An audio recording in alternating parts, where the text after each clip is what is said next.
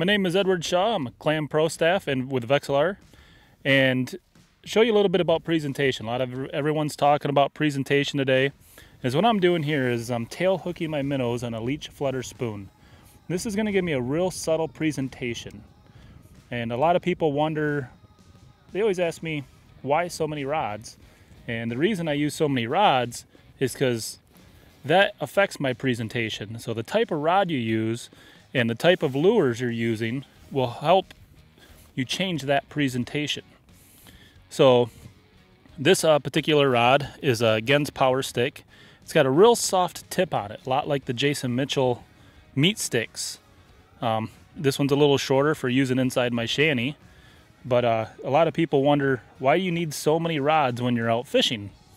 Well, is what this does, and I'll show you as soon as we get it down in the water a little bit here, is it's going to change up that presentation. And the fish today are biting real slow, so when I bring it up and I jig it just a little, that it causes that spoon to flutter real soft. Where if I used a stiffer rod, say if I had a rattle jig or something like that on, I use these Dave Gens rods, and I can jig it and give that rattle a little bit more noise. It's a stiffer jig, so I can get a better cadence going, or I can change that presentation. So changing up your rod and the type of line you use and the different ways with the different size lures makes a big difference when you're catching fish. And today, they like that real subtle movement, just real slight. And as what I'm doing is I'm watching on my Vexilar. I get the lures right down on bottom, and I can see that there's fish there. So the one thing that is very crucial on your Vexilar is to make sure you have it in your bottom zoom.